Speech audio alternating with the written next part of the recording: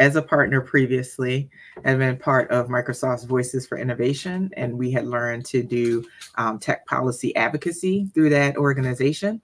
So I kind of applied those skills to talking to leadership in Ghana for the current administration, as well as what may be the incoming administration. Very cool. So yeah, we've been exploring that route. And then we were talking at the universities and going to conferences and such. So that's another thing that increased our visibility. It helped us join a business group called Tech Connect in Ghana. And that's part of, it's partly government officials, mostly business owners and business leadership, some policy makers that are not really government officials, more advocates, and then university staff.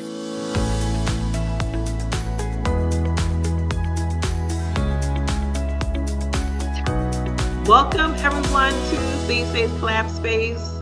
I am Amy Cissay, and today we have Nikkia Carter. Nikkia, thank you so much for being here with me today. Thanks, Amy. Glad to be here. Yes, it is always wonderful connecting with you because you always have great and wonderful things going on. So can you please share with us? Let's just start off with where you have been moving to and from. Let's start there. Okay. Yeah. So when Amy and I met, we were in the DC area. So we met in the DMV. I was living in Virginia at the time, but I'm originally from Baltimore, Maryland. And then I got hired by Microsoft after selling my first Microsoft company and went to work for a partner. Then I went to work for Microsoft and they hired me at HQ. So I had to be moved from Virginia to Washington State. So I'm in Washington State now at the moment, but I've also been to Ghana and I've been living there for a little bit.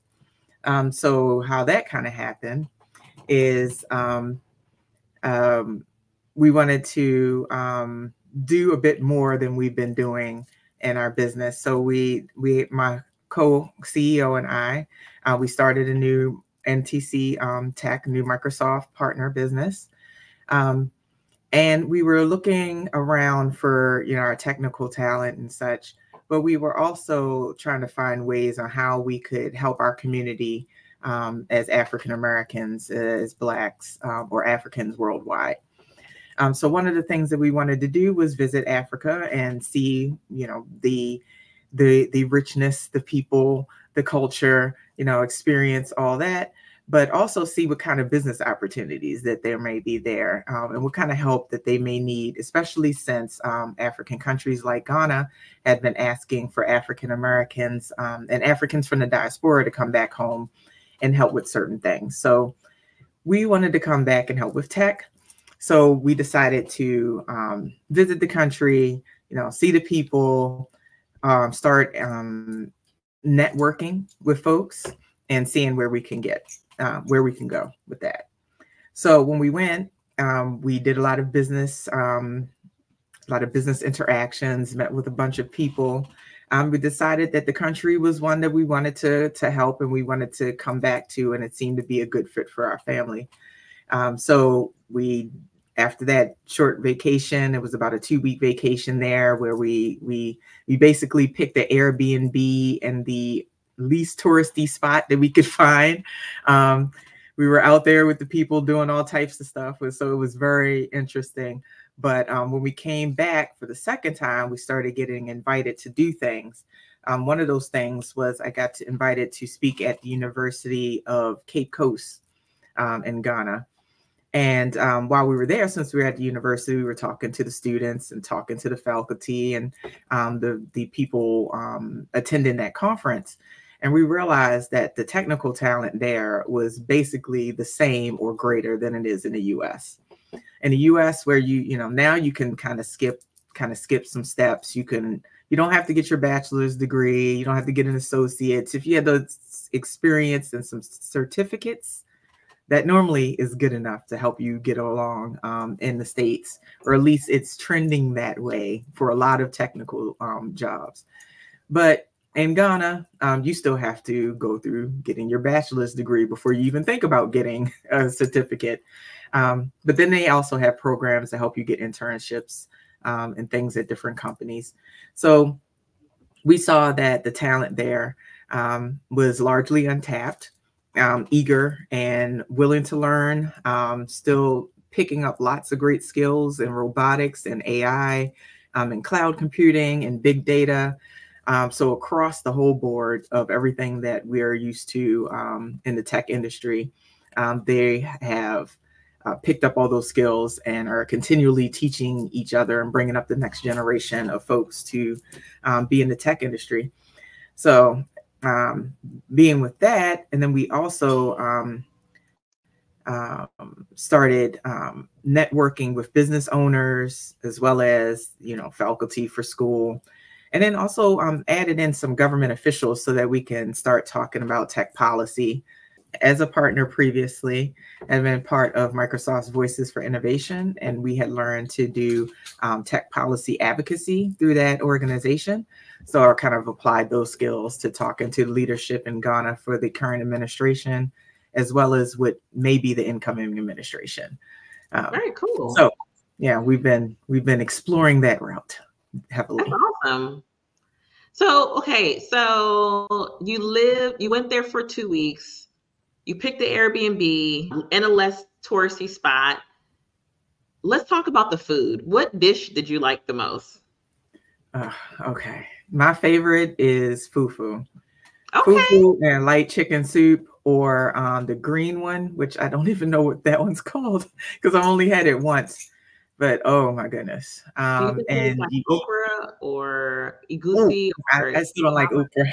But they love okra over there, but I still don't like okra. I like okra if it's stewed or fried, stewed in tomatoes or fried. But the way they do it with the naturalness of the slime and no. The sauce. Yep, and it's spicy. Yes, they say it's spicy. I have no idea because I'm not going to taste it. But I love fufu because it's kind of like mashed potatoes, but it's also like doughy. And then you use your hands to eat. So you use a bit of fufu and you pick up your soup or you dip it in your soup, and it's very tasty. So how did you feel it was for you as it relates to moving around and traveling throughout Ghana? Well, at first it was kind of difficult because the infrastructure there is for the roads and such are, really good in the touristy spots. But like I said, I was not in a touristy spot. So the road was not all that great in a lot of places. But it's easy to catch a ride with folks. There's lots of people that'll be honking at you when you're walking down the street to see if you want to get a ride. You can get a ride on a bike. I actually rode on the back of a motorcycle as one of the rides that I did. But then later we got a car. So then we had to we had to get a driver. We had a driver that we would just hire every once in a while, but then we hired a permanent driver.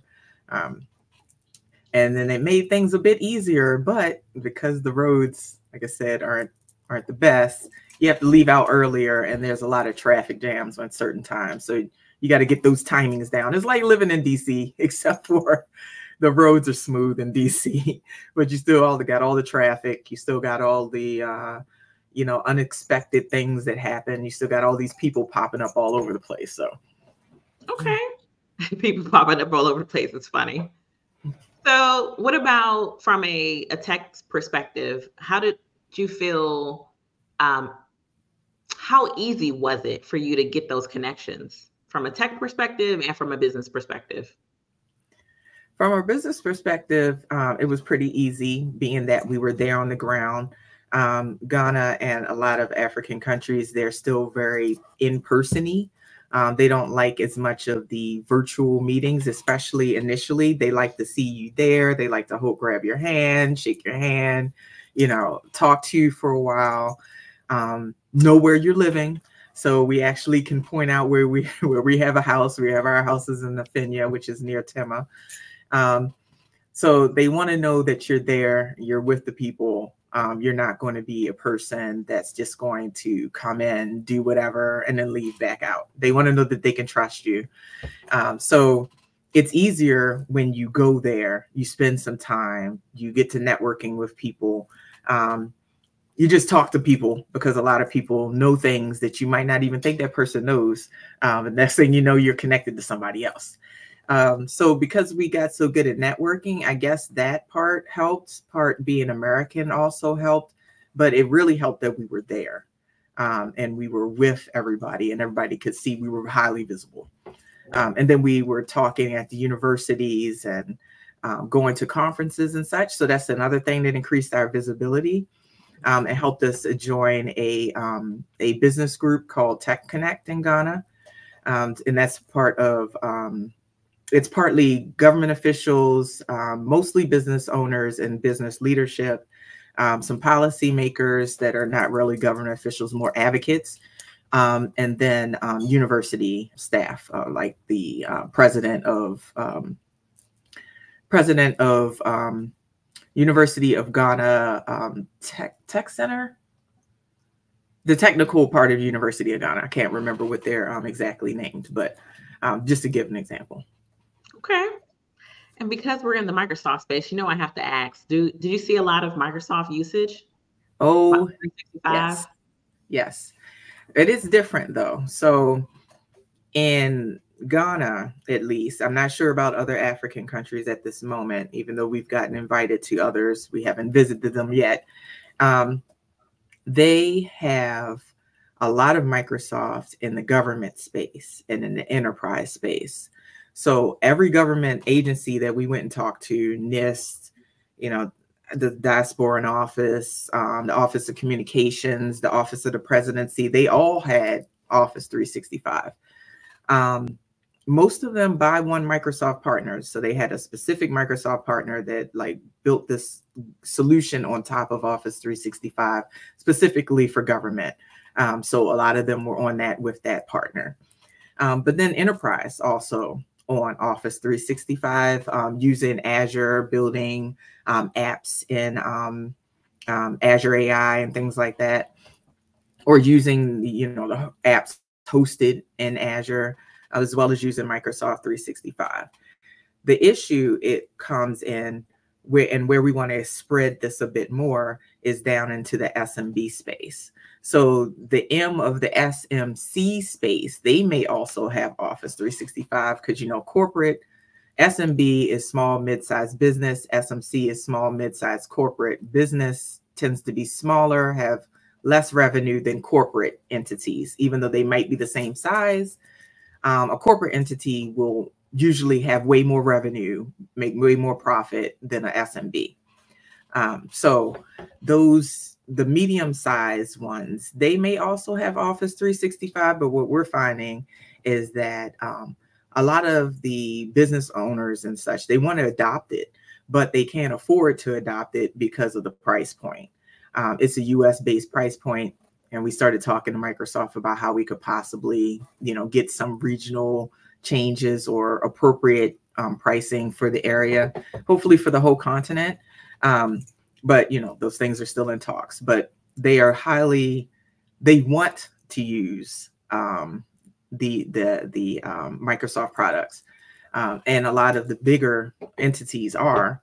It's just need to get it into the hands of those the S and the M, especially in the B side of the equation. Yeah, that's a good point. So is there a community days organized event out there as well? Or not sure? Well, there's not a community days organized event as far as, I recently became a Microsoft Global Communities Initiative regional lead for EMEA. Or for MIA, sorry, not EMEA, MIA, or Middle East and Africa, because of the tech community that we run out of Ghana. Now, it's an online tech community. It's called Ananse Tech. If you visit my LinkedIn, the /N/Nikkia T Carter, no spaces, no punctuations, or anything, just Nikkia T Carter.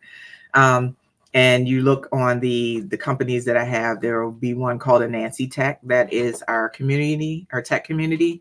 like I said, it's online. It's based in Ghana, so it's based on Ghana's time zones, but you can still attend. The next one is Saturday, this coming Saturday. So we started doing Saturdays instead of Thursdays is where we started, to see if we can get more people to come because of the schedules, because of people trying to get home. And like I said, those roads are not the easiest to navigate, trying to get back home in the traffic.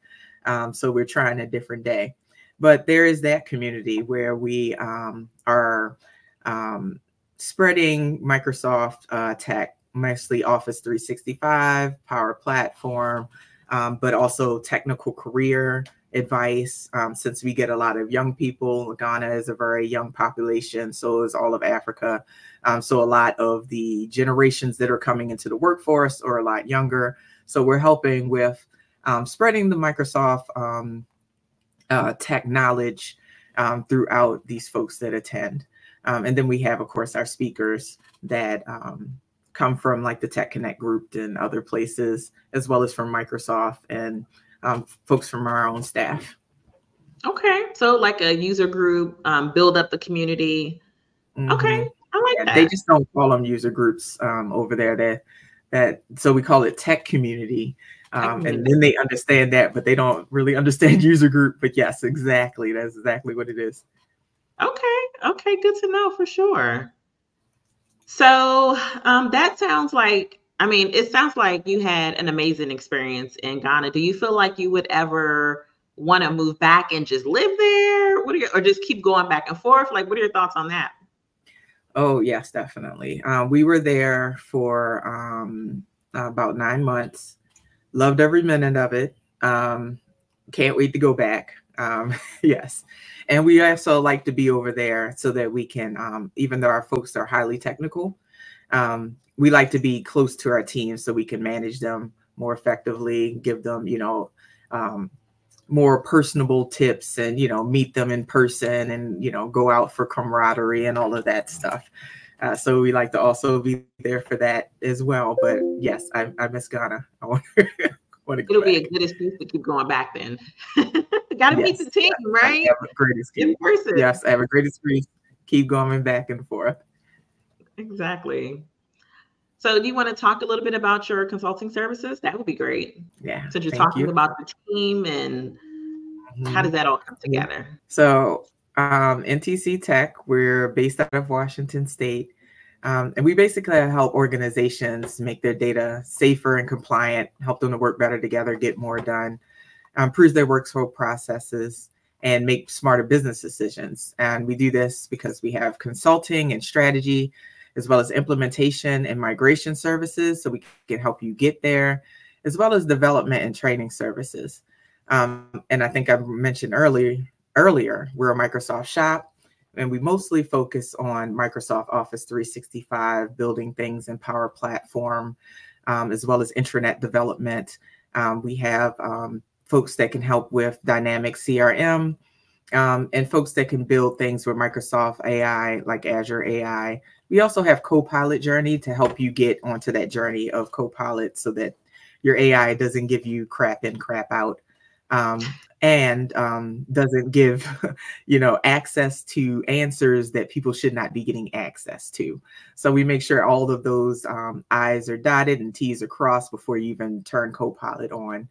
And we work with related software, and then we have a couple of other things outside of Microsoft, like business internet, HR, small business solutions, small business CRM solutions if Dynamics is too big for you or too expensive, staff aug, project management, full code and mobile web application development, website development, technical writing, and virtual assistants. And the way we cover all of that is we have our US team, but a larger part of our tech team comes from Ghana. As I said, those people are, highly technical. They're learning a lot all the time. They're hungry, and they love Microsoft technology. So we have folks on our technical bench that is out of Ghana that works on, Power Platform, builds the apps, all of those things.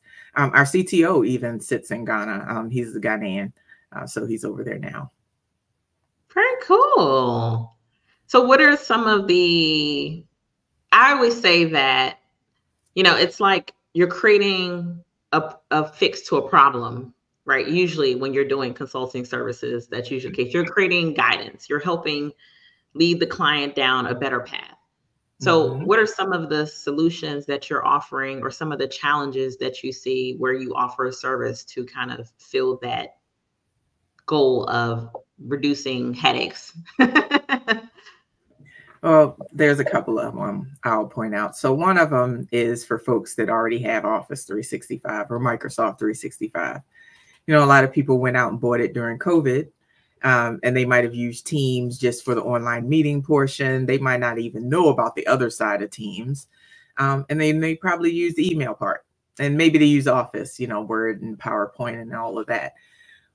But then later they realize, oh, we need somewhere to store documents. So then they go get Basecamp or something like that. Or they were using Teams or Dropbox. Yes. Or they were using Teams for only the internal online communication of chatting back and forth, but didn't know that they could use it for online meetings. So they ran out and got Zoom or GoToMeeting. And Amy, a lot of those licenses cost the same amount. Office 365 can be the same amount and sometimes a little bit higher, but most of the time it's the same amount or cheaper than the one license of like a Basecamp or one license of like a Zoom, especially Zoom. I don't know if Basecamp has changed its prices recently, but I know it definitely for Zoom. And you get way more things. So it's all integrated. Yes, and it's all integrated. It all works together, talks together, out of the box. And of course, you can add more things to it to make it work even better for you, which is the things that we do.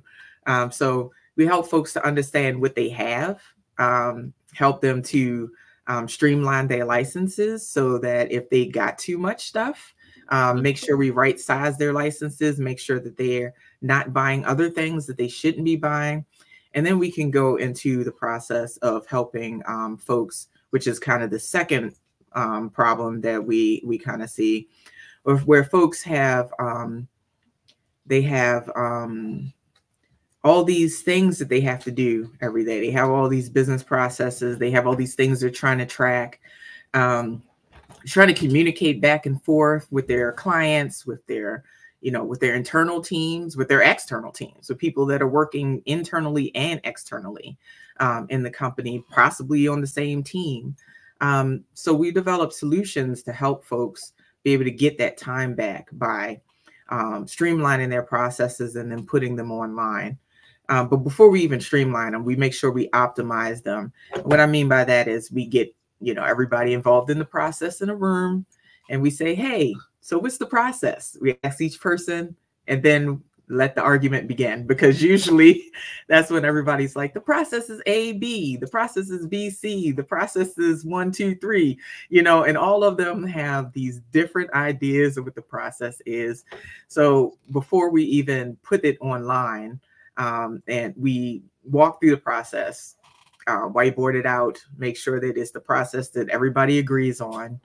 Of course, put in all those contingencies for folks are missing, for like it's approval and that person's not there that day, having a contingency to go to a different person, things like that. But we put that process in an automated system with a dashboard so folks can also track where are things at, how is it going, did something fail, is the approval or whatever the process is it sitting on Bob's desk? Has Bob not looked at this for 3 days? Or maybe even having, like I said, the automation push it along to the next person so that you don't even have to worry about if Bob is not here. Then it's going to go to the next person in line to do that approval or whatever the process flow is. So helping folks know what they have, get the better return of investment, where, they could be having 20% during those COVID days. We help them to get up to 154% of investment when they use their whole suite. But then we can help them even optimize even further by, creating custom apps for their folks. We have customizable apps that we've already created, like time off requests, simple things, expense reports, things like that. If you don't have that sort of service for your business. So, developing people's understanding of Office 365 and what it can do for them is one of the big problems that we help with. But also when they have it and they understand what they have, helping them to get more out of it, helping them to get solutions that are specific to their business, where it matters, the general applications where it doesn't matter as much, but giving them the ability to be able to get more done through optimization, through automation. That's the two big things that we help with. Okay, that sounds good. And what about your ideal client? Like, what does that profile look like? Yeah. So we have our ideal client, but as you probably know, Amy, Office 365 works for every business, even the one-person shops, especially those that are one-person shops that we've worked with before, because we have where they have like a bunch of customers. So they want a bunch of customer portals for their upper clientele, or they're like insurance and they didn't get anything from their insurance company. At least back in the day. Now the insurance companies are a little bit better about supplying portals for the insurance providers.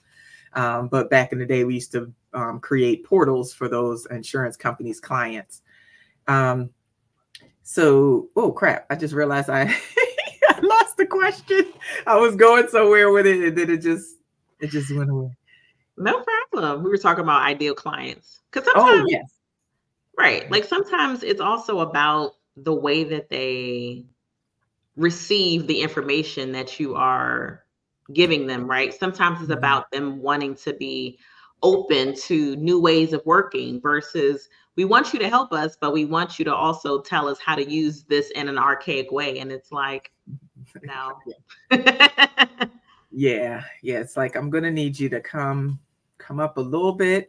So we definitely help them try to come up. But yes, we definitely need folks that are in that mind frame of wanting to modernize, knowing that they have issues, seeing that their business is not as efficient as it could be, seeing that the collaboration is not that great, seeing that their employees are not happy. Because a lot of times employees are not happy because they have antiquated systems to deal with every day or lack of systems, and then they have to do everything themselves, which makes the work so much harder. They're not using their brain for the thing that they were actually there for. They're using it to do so much process work that it makes their life just hellacious and they want to go somewhere else. So lots of places that have more modern tools are able to track their employees and keep them for longer and have higher employee satisfaction. But to answer your question, but wait, before you, I have to make a point there because you touched on something that was very important, right?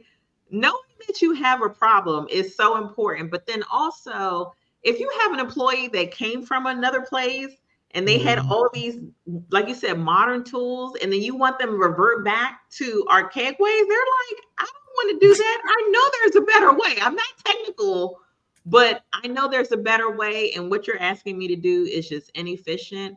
And leadership has to be open to understanding and listening to say, okay, they're not happy. Let's be open to finding a better way. So that was important. Exactly. And a lot of people don't think about their employees when it comes to, modernization. They forget that, employees work there and they got to use what you're giving them to do the work. Like you still trying to get people to use this old SharePoint 2010 server farm environment. Yeah. Just let it go. Just let it. Yes, please let it go. It is very, very past time to let that go. Yes, exactly. But to circle back around to your industry's question, some of the ones that we've been working with lately: construction, government, mostly been looking at mostly state and local, although we can still do federal work. Nonprofits, including education, civil engineering. We had some manufacturing, And the last one was healthcare, but mostly around healthcare policy. So like those contractors or agencies that kind of look like a government agency, but not really a government agency, but they work so closely with the government agencies, develop policies for Centers of Medicaid and Medicare, for NIH, although we've done work for both of those agencies as well.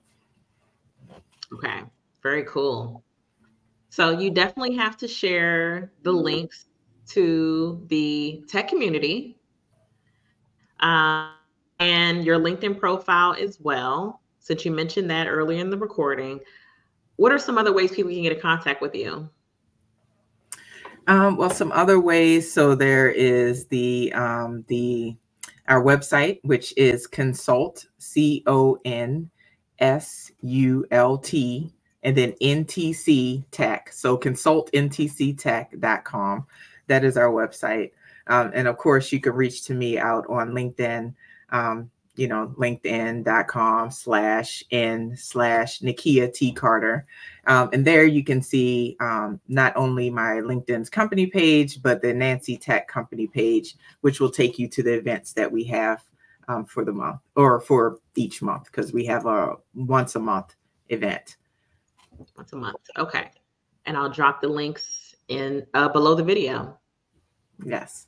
Yes. I also have another community for those folks who are unalignable. It's called a Microsoft Productivity Power Hour. So I can also supply that link as well for those folks who are wanting to learn more about Microsoft Office 365, but might not want to get up on a Saturday for the Ananse Tech. And we are earlier in this.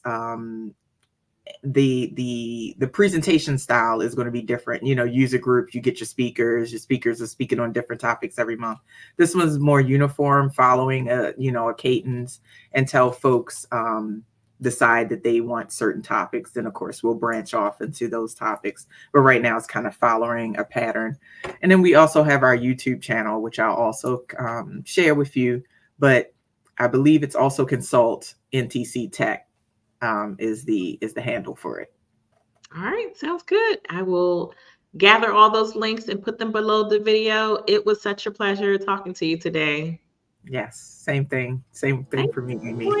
Yes, absolutely.